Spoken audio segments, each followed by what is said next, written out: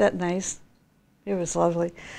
This morning I'm going to be talking about an interesting subject. It's called the importance of spiritual independence. Before I get into the talk, I have a little introduction.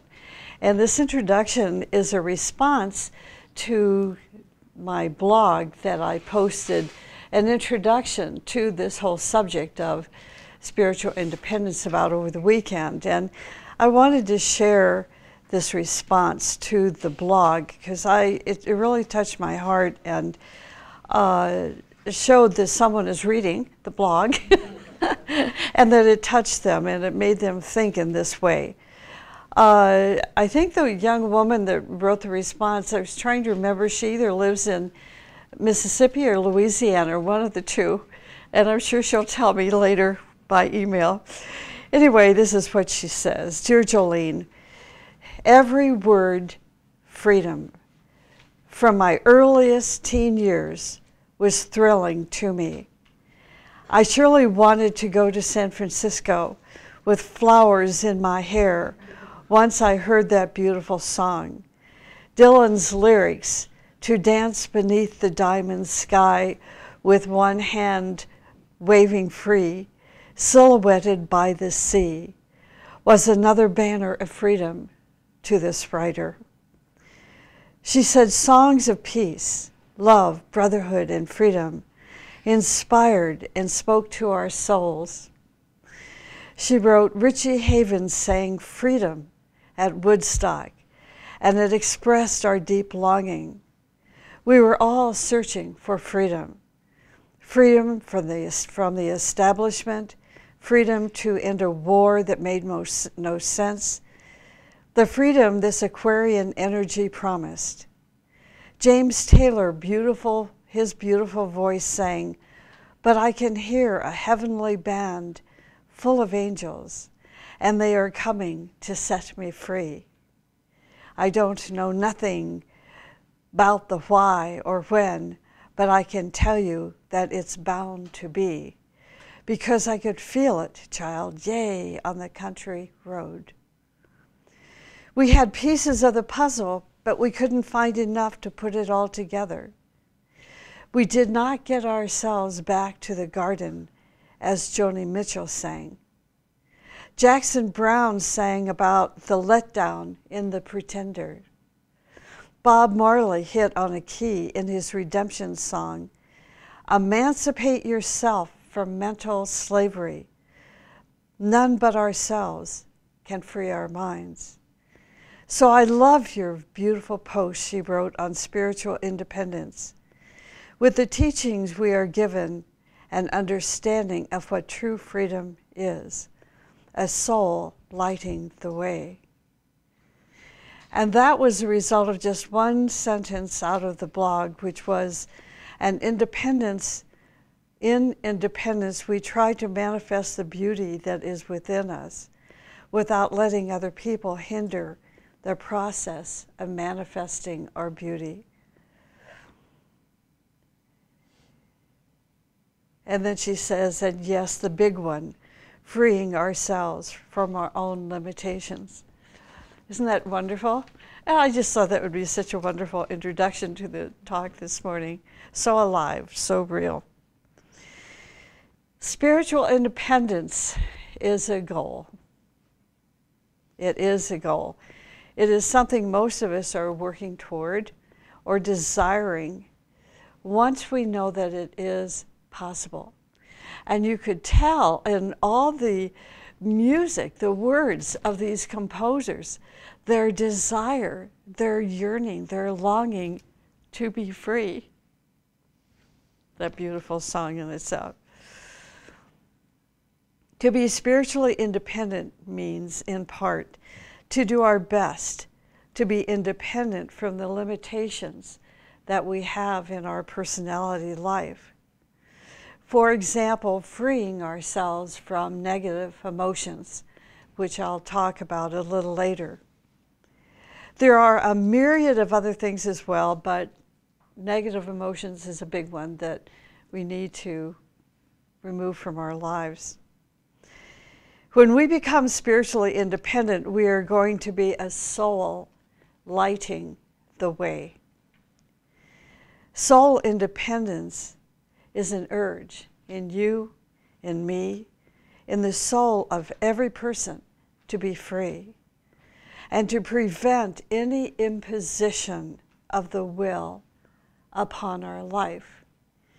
And this is another point that I would really like you to put in your notebook, put in your journal, put it in your mind.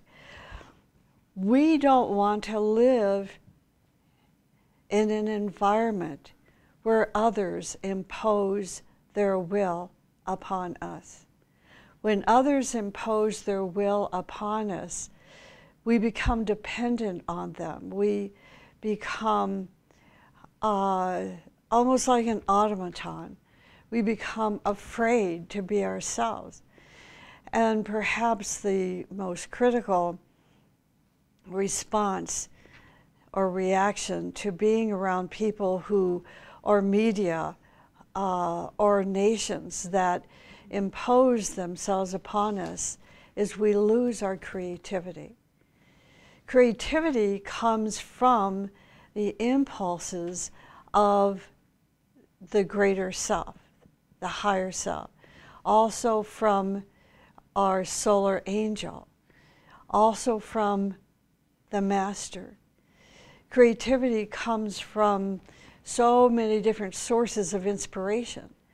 But when we live under or in an environment where our environment is short-circuited because of the imposition of will upon our life, then it's like we shrivel up, into nothing. So I really want you to think about this. You're going to recognize immediately, once you become aware that imposition of another person's will is not appropriate to life, or certainly to yourself, then you're going to really think about it the minute you recognize someone is imposing their will upon you. And then you're going to be challenged. What are you going to do about it? White Mountain, the White Mountain Education Association, has a prisoners outreach program, a study program which includes men and women in prisons all over the United States. We recently received a nice long letter from one of the men who was explaining how the prison guards would not allow him to be independent. He said they do not want any one prisoner to stand out from the rest. He felt he had lost his individuality. This was his understanding of independence and individuality.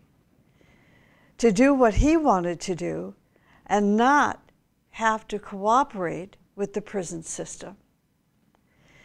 I think this misunderstanding of being an individual and having independence is pretty common. Now, another strange example came into my mind. This is an example that happened to me when I was junior high school, so it was a few years ago. I was in sewing class. I think it was a class I hated more than any class in my entire life, educational life. And we had to make this pair of pajamas. And I wanted to make the pajamas the way I wanted to make them, and with the colors that I wanted to use and the fabric that I wanted to use, even though I didn't like sewing. So I was trying to make something wonderful out of it. And then the teacher handed us a piece of paper of the rules. This is how you're going to make a hem. This is how you're going to make a flat felled seam. This is going to be the color of your fabric, and so on and so forth. And I was so disappointed, and I so disliked the whole project. What I learned after this whole project was over is how smart this teacher was. She tried to make it easy for us and still produce a wonderful, beautiful product. After all these pajamas were made, then she said, now you have the rules. Now you can take these rules and be creative and do what you want. Just realize the rules are the foundation to making a beautiful pair of pajamas. That's spiritual independence. That's creativity. First, we have to create a foundation. So like this prisoner, he's not yet an individual. Without being an individual, without knowing himself, he's not going to be independent. So where he thinks he lost his individuality and lost his independence, first he has to know who he is. What put him into the prison system? So, for example, so we have all these rules now that prisoners must follow. And I'm not saying all these rules are, pristine, but, they're better than not having any rules in which to create a foundation from which to live his life, where he can become an individual, where he can become free. And the same is true for all of us. To be independent, we must first become substantially free from our personality limitations. However, it is in being independent that we then learn how to be interdependent.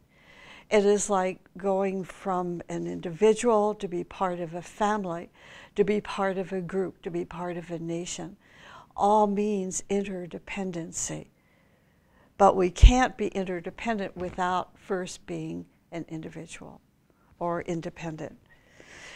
It is in interdependency we learn how to cooperate, and we learn how to eventually reach a point of harmony and balance. Spiritual independence is when you have the ability to prevent any imposition of will from others upon yourself, your group, as well as from the limitations of your own personality nature. We must be careful that others do not impose their will upon us. So, now that we understand, at least in part, what spiritual independence is, we should keep in mind there is also a wrong independence. I know you knew this was coming, right? I hope you knew that. For example, arrogance. Arrogance is an urge to be independent, but being spiritually independent has nothing to do with arrogance. In independence, we try to manifest the beauty that is within us without letting other people hinder the process of manifesting our beauty. If we understand that, it will be important. This is going to be an important step in the freedom of our soul, in the beauty, in the creativity of expression of our soul. So now comes the critical point of spiritual independence, and this is a quote. When we ourselves are walking on the path of independence, we must let other people be independent, and we must not impose our own will upon them. Anytime we violate the independence of other people, we impose our image upon them. And we do not let them manifest their own original beauty. Independence is an urge that is inherent in our soul. It is a real urge within us. In fact, it is an urge in every seed of life. If you, for example, analyze how a seed grows, everything that the seed is doing is an urge for independence, to break out, right? The seed starts to break its walls and push away the things that are hindering its growth. Eventually, it manifests upon the earth and starts growing and growing and becomes, for example, an oak tree. The same seed of life is within us, within you, within me. You are going to be independent. We are going to be independent and eventually learn this through our independence. This is a very important point. So are you beginning to have an understanding now of what spiritual independence is? It's related to our soul. It's not related to our stubbornness or our desire to control other people and to say, I'm the path, or I'm the way. Follow me, and you make me happy. And if you make me happy, then you'll be happy. See, that's not what spiritual independence is about. And we know that. But when it gets down to the nitty-gritty in our day-to-day life and in our relationships with one another, how are we treating one another? Are we letting the beauty, the joy, the creativity, the freedom give birth to the nature of that person? Or are we always guiding them and telling them what to do and what not to do? And it goes down to the smallest little minuscule experience.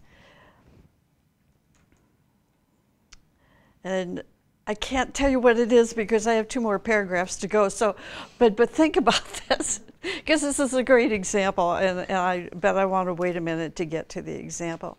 But I do want you to think about it in terms of your own life. How much control do you take over your children's life? Do you take over your spouse's life? Or how much freedom to grow do you give to them? As I said earlier, it is through independence you will also learn how to be interdependent, how to create right human relations, and how to establish harmony with each other, in which your independence and others are secure, and how to bring balance into your life. This is what symphony means. In symphonic composition, every note has its own place. Now, can you begin to see, if we go back to the idea of the prisoner saying, you know, he had lost his individuality, but he had no individuality yet. He had no note, no sense of who he was or is. Where in a symphonic composition, every single note in that composition has a purpose. We could say has a heart and mind. And no other note imposes itself on the other notes. If they do, it is chaos. Have you ever heard all the instruments in an orchestra tuning up before they're ready to perform? It's horrible. It's chaos. Having been in that situation many, many hundreds of times, I couldn't even hear my violin to tune it to concert A. It was so chaotic because the winds were out there blowing the trumpets and their oboes and their flutes and their clarinets and everything. And then the little drummer in the back is going boom, boom, boom, boom, boom. And they'd always get their ear down to this, what do they call it, the skin on the kettle drum. And because they couldn't hear either, and they're, you know, moving around trying to tune. Well, that's chaos. And this is what happens when others try to impose their notes upon us, or if our own personality limitations try to control our divinity, our beautiful soul that is striving toward freedom. A real battle is taking place inside of us The soul's strong desire for freedom and the various notes in our subconscious mind, vying for control. We must strive to be independent from our limitations, the limitations we have in our personality. And we are given such an incredible guideline how to do that in the teachings. We're even told what these limitations are. They're called illusions, they're called glamours, they're called Maya. And we have all of those glamours written out in various books and what they're associated with, and we're told to take a look at them and begin to transform them. Yet are we doing it? And I say no. Now, I hope to make you mad enough. Say, I'm doing that, and then realize you're not. But why aren't we? Because we're so comfortable in our skin. We're so comfortable with who we are that these limitations we see as gifts that demonstrate our personality and display who we are. So someday, maybe this would be fun to have a talk on glamours, just what glamours are, to really identify glamours and to identify illusions. Okay, that would be a fun Sunday to talk about. So we must strive to be independent from our limitations. We might say, for example, I have an independent spirit. I'm fiery. That means I have an independent spirit. Okay, now here come the examples to disprove that idea. For example, from the teaching, most of humanity is dependent upon their sex. And they still say, I am an individual. I have spiritual independence. I'm a fiery spirit. But they're dependent on their sex. It controls them and it imposes itself on them. We are not independent, for example, from food. I'm already thinking about lunch. We must eat it. Jewelry is another thing. Now, yesterday, having been, Valentine's Day, did your husband go shopping to Jared's? What is Jared's? Well, I know some of you are listening to the webinar in another country. Well, this is an ad on television that shames every spouse, every boyfriend or girlfriend, that if your partner doesn't go to Jared to buy you, this most incredible, beautiful jewelry, so that when you go to the next party, the other women are all looking, oh, look at your husband went to Jared's. The jewelry thing. Yeah, exactly. I mean, jewelry is another thing. If your spouse didn't go to Jared's, his goose is cooked. So these kind of things and others impose themselves upon us. When we turn on our television and radio or our cell phones and other devices with a myriad of ads that enter into our desired nature and impose things on us, such as the most recent ads, buy this special Android phone or this latest iPhone and you'll be ahead of all your friends. Or lately, there is a phone company ad that says, if you move over to them, your bill will be cut in half. Don't do it. That's so foolish. It's like when the credit card companies send you these blank checks, and for the first year it's interest-free. Don't fill out that check. It's gonna, you're gonna pay for it dearly for years and years and years. Stick with your own cell phone carrier. Call them up and say, listen, there's this ad on TV. Can you beat this ad? Can you cut my bill in half? How can you do it? That's how you take the imposition of the media and turn it around to work for your benefit. See, that's independence. Real imposition makes you unable to decide for yourself. Independence lets you decide for yourself. For example, if this is necessary for my body, I will take it. And if it is not necessary, I will not. The other day, a friend was telling me about a family member who is battling cancer. Her blood platelets were so low that she could no longer complete her series of chemotherapy. So she decided to look into alternative therapies. Her sister interviewed 2 doctors who practiced both alternative and AMA, or traditional medicine. Then the sister gave her findings to the sister, telling her, now it is your decision. Do you see that?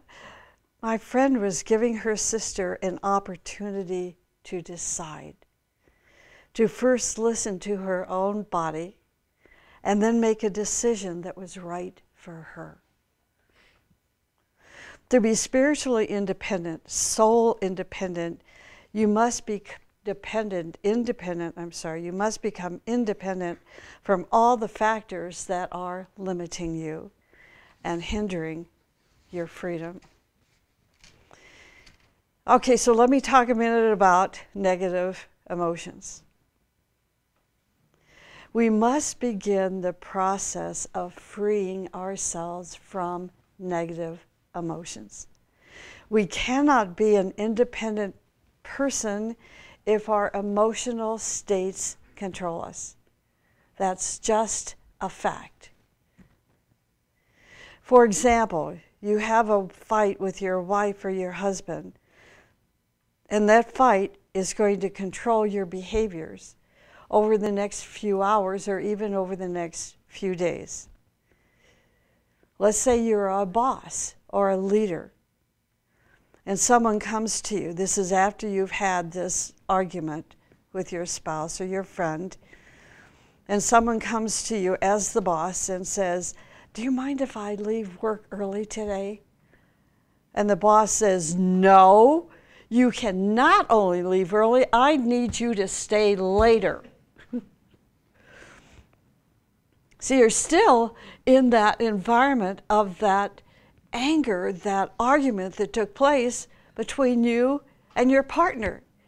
And that's the negative emotion that's controlling you all afternoon into the next day and affecting other people. Or your boss gives you a hard time at work and you go home and you give your husband a hard time at dinner.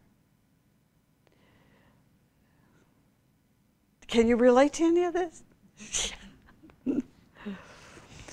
Most of your relations are controlled by other people imposing their own negative emotions upon you. Your judgments, your decisions, your choices cannot really be yours if you are influenced by your negative emotions, or by the slander or gossip or criticism of other people who come and whisper into your ear and control your actions and reactions and responses. The gears of these negative emotions from the teachings tell us are hatred and anger and fear and jealousy and revenge and slander. We must slowly declare independence from these emotional gears. If we do not declare independence from these emotional, but also physical impositions, our soul is not going to experience freedom. We are not yet free. We're not yet independent. We're not yet an independent person. And yet, you know, with the introduction that I read from the young lady, well, I've lost it, but we can still see this music being same words, same kind of music being composed for today's society, yearning to be free. The teaching is showing us how to be free from the limitations of our personality, how to recognize when others are imposing their will upon us so that we can be an automaton and live just like they live and lose our creativity, our beauty, our sense of future. As long as we have vanity and ego, we cannot trust one another. You cannot trust yourself. You cannot inspire people if all that you are doing is being motivated by your vanity, your ego and separatism and prejudices. We cannot be independent souls until we become independent from all the factors that are limiting us and hindering our freedom and our growth. Okay, in the little bit of time that we have left, let me share some factors from the teaching about being spiritually independent. And here's a little story I wanted to share earlier. Living life with faith, or living life in faith.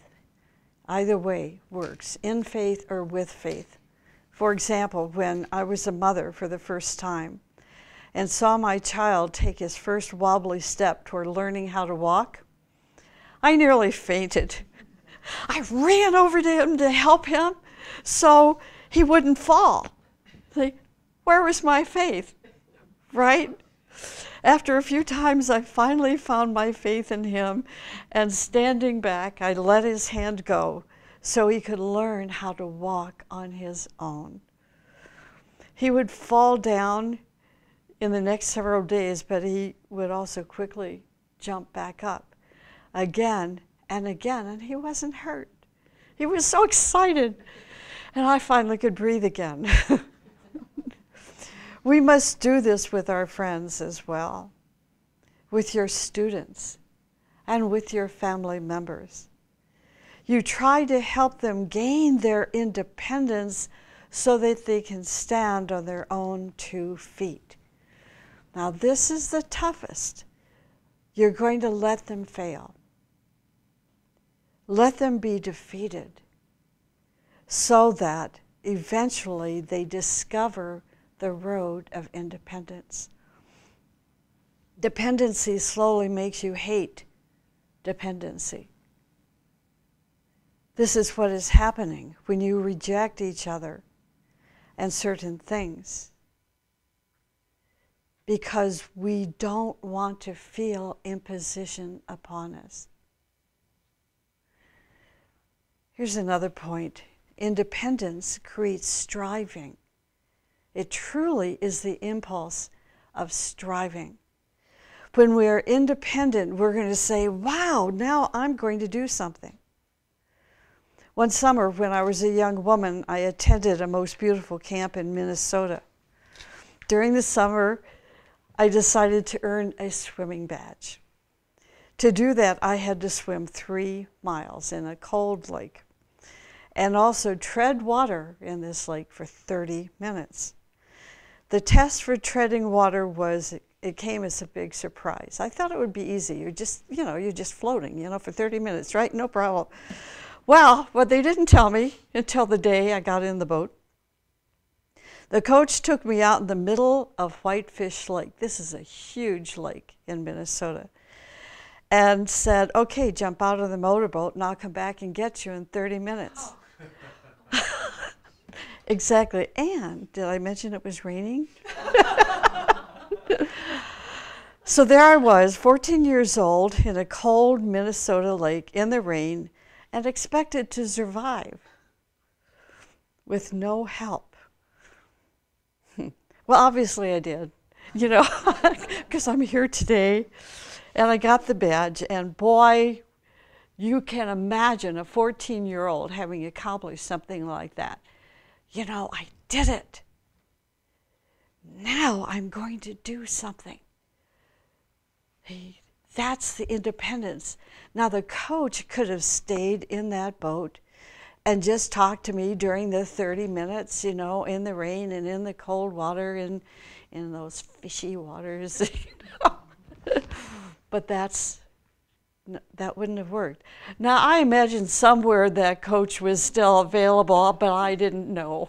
And I didn't see it, and to this day, I still don't know where she went. When we start developing striving is to put all of our powers, energies, and forces into action to support ourselves. What happens when we put all that we have into action? We start developing faith in ourselves. This is very important. Everybody thinks that they have faith, but I don't think they really do. Faith comes to us a moment when we are totally abandoned. That's when you really know if you have faith in yourself, in your soul, in your independence, with what you can do. Faith comes to us when we are totally abandoned. You start looking into yourself and you say, what am I going to do now? You then learn that you yourself can do something. You can remember when you were 14 in that cold water and that rainy day and what you did. This is like we're told in joy exercises. If you are lacking joy, go to that book called Joy and Healing and begin to go through exercises where you remember your joy when you're a child, when joy comes so easily to most children. It's the same idea.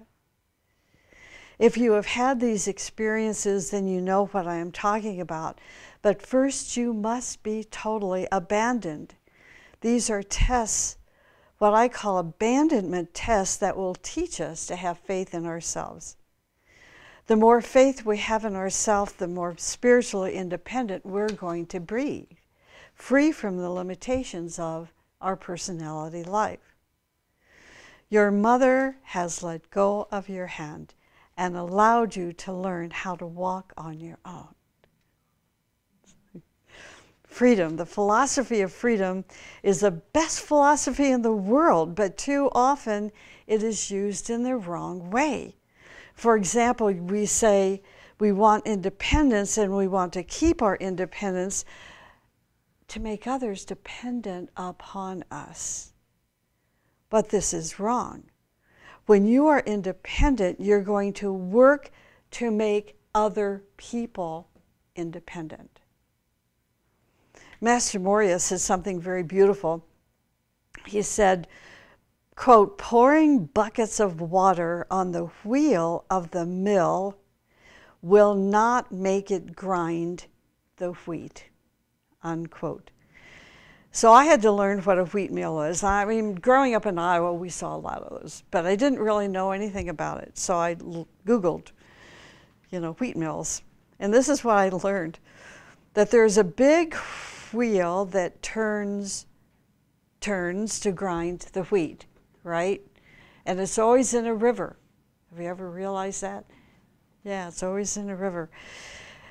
The wheel is located near the mouth of a river, and the river comes like a waterfall and turns the wheel. Then the wheel turns, but there are big stones. It's not the water that is grinding the wheat. It is the stones. It's the wheat seeds. Wheat seeds? There's got to be a better word. Anyway, I like that. Wheat seeds that, with the water and the mixture, the grinding of these rocks working against one another that turn out the grain. Now, Master Moria said you could not grind the grain just by putting buckets of water on the wheel. So I see the water as the water of life. See, and the stones that are grinding the seeds to make the grain is like fire by friction, striving and so forth.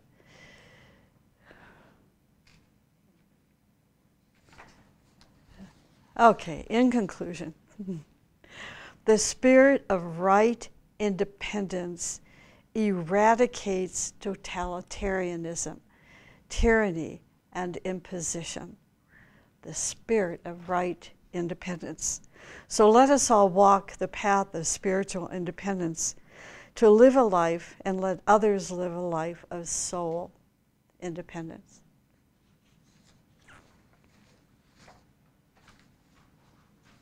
Oh, here's Richie Havens.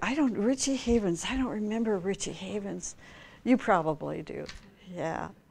He sang Freedom at Woodstock. I was busy having babies back then. Anyway, it was a fun lecture to give this morning.